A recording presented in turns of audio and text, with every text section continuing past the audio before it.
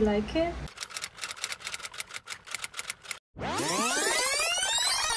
Guys, welcome back to my channel. I'm Claudine and today ay gagawa ko ng first impression review. Tama ba?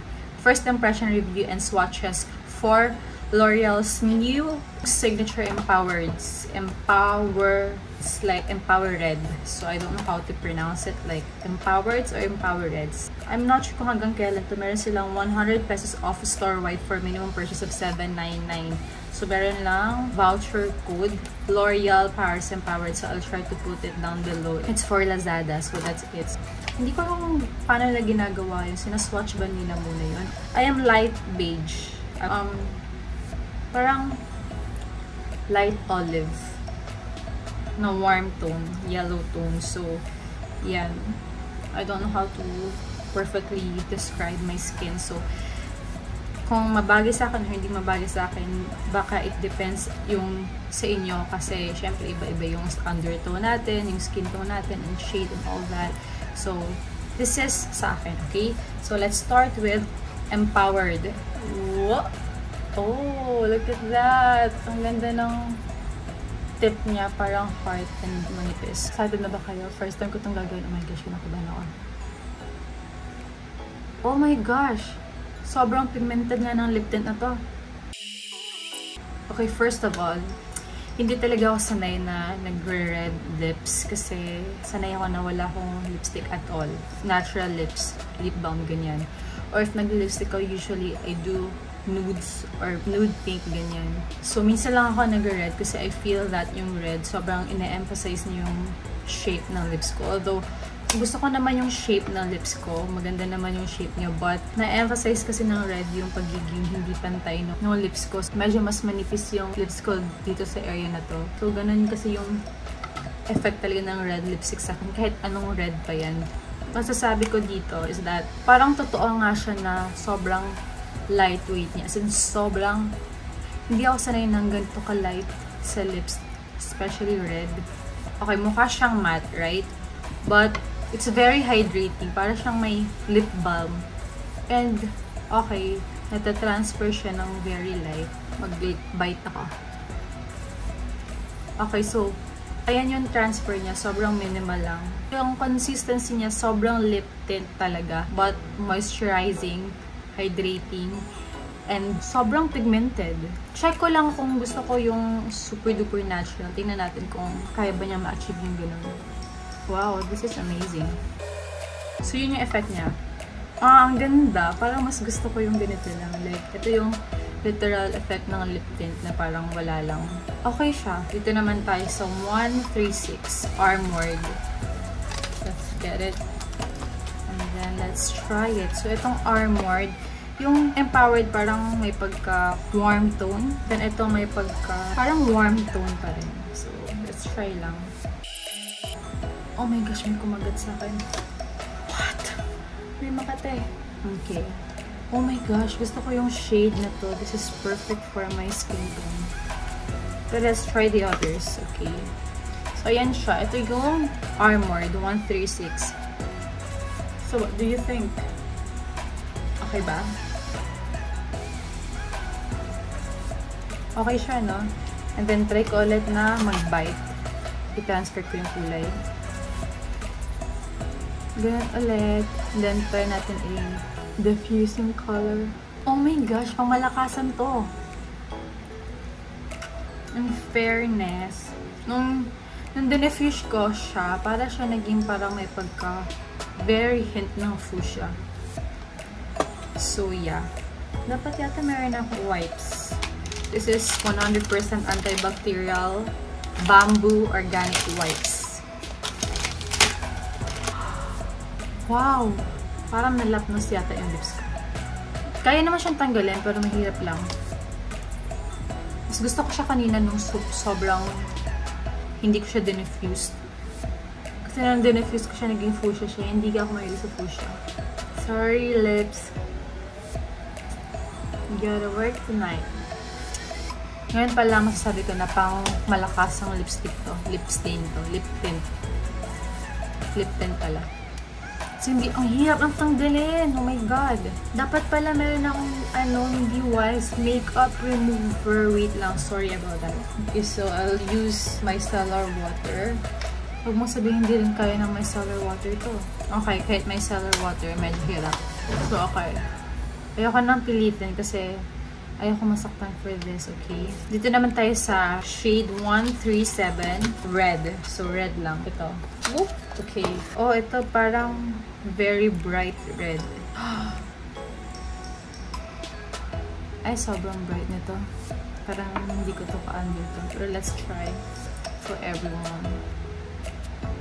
Ouch! Na-overline ko. Oh my gosh, kailangan ko panindigan yung na-over ko. So, this is the shade red. 137. Ano ba masasabi ko dito? Parang, sana pala nanood mo na ako ng reviews. Parang okay naman to. Baka hindi lang talaga ako sanay ng super red. Pero parang may pagka-warm yung undertone nito. Ewan ko ako kasi warm undertone ako. Pero parang feeling ko bagay sa akin yung mga cool undertone na lipstick. It's just me though. I could be totally wrong. Okay, so first, diffusion. So that's so matte right there. Grabe, sobrang panalo nito. Hindi siya natatanggal, girl. Kahit laway-lawayin ko pa. So, tanggalin natin with micellar water. Okay, let's not use another cotton. Gamitin ko na yung old ganyan. Hindi siya fuchsia. So, mas bet ko to. Compare din sa Armored. Alam mo, bagay ito sa yung mga discolored yung lips. Ang hirap niyang tanggalin. So, parang kahit matanggal yung first layer, parang yung stain na i-relieve niya, parang even pa rin. Next, nalalost na ako sa mga sinasabi ko. I feel disorganized, but the next one is this Honored. It's 138. So, ito siya. Let's try this. Ito parang din. Parang warm tone din. Parang I think halos lahat warm. Siguro dahil binagay nila sa morena skin tone. Or like Filipino skin tone. Na parang yellow undertone. So, ito yung Honored. Wow. Sobrang perfect nung shape nito sa shape ng lips ko. Like, you know, what? Okay, so this is very warm. Okay to ah. Okay siya pag na-tissuehan na. Parang nagiging orangey siya. Feeling ko perfect to kapag gusto niyo yung peach na color. Is patungan niyo ng something super light. Yun yung first nating wipe. Next is itong wet tissue lang. Okay. And then, micellar water. Oh. Maganda to, parang orangey, peachy. So, bet ko to. Honored and red. I love this one. And the last one is this. Discovered. But this is a little flummy. Okay, nandamihan ko. Sorry guys, I just have to be precise. Ganito lang ako gumawa up. Maano lang talaga ako mo-arte. Ito yung stain niya na lang. Okay, I think I have to add more kasi mas konti yung dito sa baba. The good thing about yung ganitong tip is sobrang magiging precise yung line ng lip mo. So, hindi siya lalampas-lampas. So, tanggalin na muna natin. First, with tissue. Mas madami itong stain kasi dinoble ko. Wow, powerful to ha. Ayan yung first nating wipe with dry tissue. And now, let's use this wet tissue. Parang fuchsia din, no? Yung effect niya. Yeah, parang fuchsia din. And then, our third is this micellar water.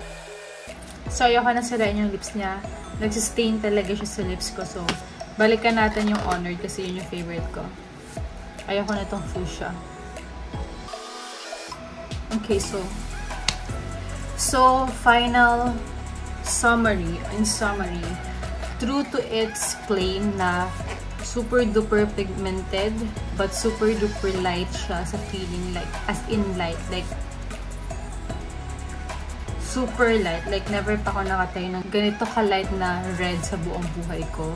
And so, for that, it's a yes for me. But, Yun lang, you just have to try it talaga for yourself. Ang advice ko, pumunta kayo ng Loreal store, mag-try kayo ng sample para makita niyo yung perfect na shade for your skin tone. Pero ako lang naman yun kasi if you know me, I'm very maarte pagdating sa shade, sa tone, sa tint, all that things. Very minimal lang na change sa kulay, like sa mixing. Malaking bagay na yun sa akin. So, it's just me. So, if hindi kayo ganun ka-particular, maybe you can just order online and no problem. Ngayon pala nasasabi ko, parang feeling ko kaya ko siyang suotin for whole day na hindi ako mag-worry na wala na akong lipstick, or wala na akong lip tint na natanggal na siya sa ano. Kasi sobrang grabe siya magstay. First, wipe ko dry tissue. Second, wet tissue. And third, yung cotton na may micellar water. So, doon pa rin siya. Nakita nyo naman, diba? So, kung gusto nyo yung mga pang matagalan, pero very lightweight and then very pigmented, this is for you. So, I hope sana maglabas yung Loreal ng ganitong klaseng lip tint, pero hindi red. Like, gusto ko sana makakita ng peach or nude. Sana maglabas sila. So, Loreal, please. Oh, no. So, please kung mapanood nyo to, sana maglabas kayo ng shade na ganun. Ako kasi mahilig ako sa yung natural lang na look. Ay, hindi ako masyado dun sa mga pangmalakasang red. Kasi feeling ko very pansinan siya. Like, pag pumasok ako ng isang room, tapos naka-red lipstick ako, parang mapapatingin yung tao sa akin. So, ayoko lang ng ganong atensyon. But if kayo, mahilig kayo sa red, and gusto nyo gumawa ng statement, this is for you. Sana maggawa sila ng nude collection. I really love this. Sobra. Kaso hindi ko lang talaga nagamit masyado yung red. But I'm still gonna use it. Wait, try natin paglaruan. So, gagamitin ko ng ibang shade. I have this very pale na lipstick from Shuyumura. So, I'll just put it. Try ko lang kung anong effect niya. Oh my gosh. Parang naging ano siya. Wait. Okay, wait lang ah. May difference ba? Parang nag-light na lang ng very light. Try natin yung Sunnies. Okay, ito para madaling mahanap. I'll try this Sunnies Nudist.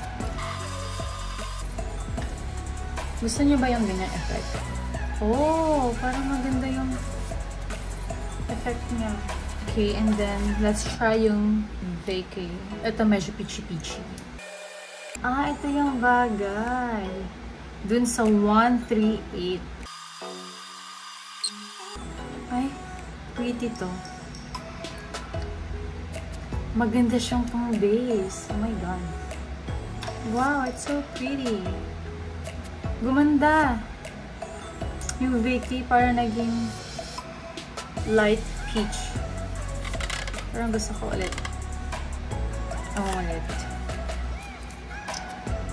Very little lang. Like, and then i-blend natin. Do you like it? Gagamitin ko siya pang ombre. So, gusto ko siya as base. Wow! Na-amaze ako. Ang ganda. And because of that, it's time to sleep. Joke lang. So, ayan. I hope nag-enjoy kayo sa... Ay, hindi pala ako nakagawa ng swatch. Okay, gagawa muna ako ng swatch. Okay, first is 134 swatch. How do they do this?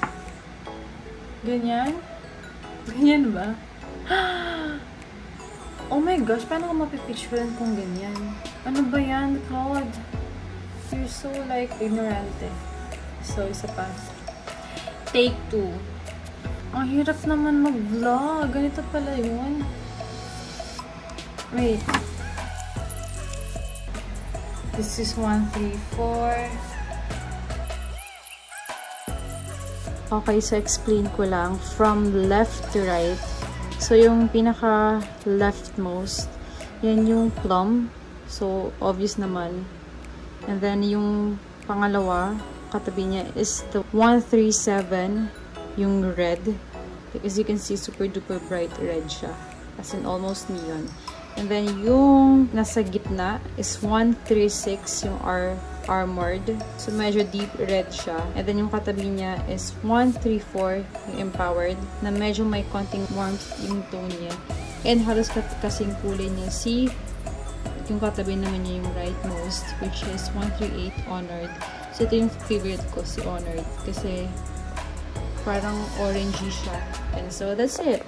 That's the swatch. So, it's 12:25 AM. And kakatapos ko lang mag-review ng Loreal. Itong mga to.